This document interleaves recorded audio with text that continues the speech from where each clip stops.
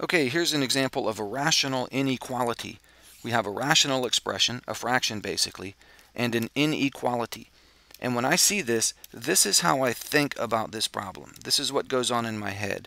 I see one thing divided by another, because the fraction bar means division. So I'm going to write this down, because this is the key logic that allows me to solve the problem.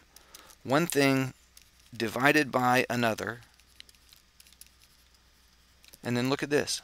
Less than 0, that means negative. So I think something divided by something is negative.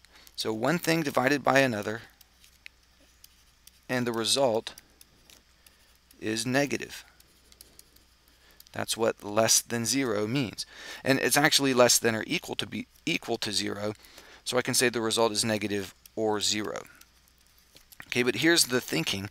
How do I take one thing and divide it by another and get an answer that is negative? Okay, anything. If I have one thing divided by another, that will be a negative result if one of those two things is negative and the other is not. That's the only way to do division and get a negative answer, is to have one of the numbers be negative. So I could either have the top one be negative and the bottom positive, or the other way around.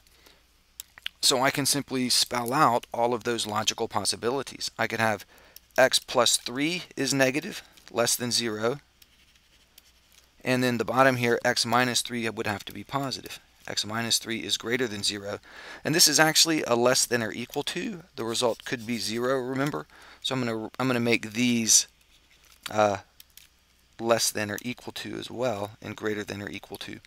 Okay, but this incorporates this logic. I could have the numerator negative and the denominator positive, or it could be the other way around. I could have the numerator x plus 3 is positive, and the denominator x minus 3 is negative. And again, I'll include the equals sign, not just greater than or less than, but also the equals, because my original problem was stated that way. It could be equal to 0. Now, this gives us 4 little equations here, or 4 little inequalities, which are very easy to solve. This first one here is just like saying x is less than or equal to negative 3, and over here we have x is greater than or equal to 3. Now let's picture that on a number line. If here's 0, and here's 3, and here's negative 3, where are all the numbers that are less than negative 3 and greater than 3? Well, numbers less than negative 3 are over here to the left, and numbers greater than positive 3 are over here to the right.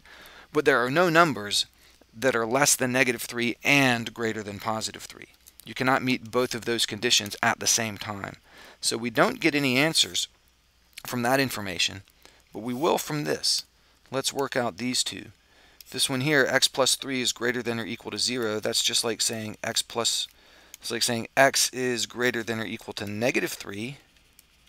And this is like saying x is less than or equal to 3. I'm going to scoot this down just a little. Okay, so where are all the numbers that are greater than negative 3 and less than 3?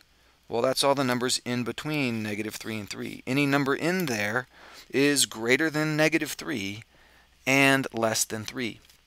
So you might be tempted to graph it like this and put a square brackets there because it's a less than or equal to in our original problem. But there's one catch right here. Be careful. Look at the original equation. See that denominator? X cannot be 3. If you put in a 3 right there for x, you end up with a 0 denominator.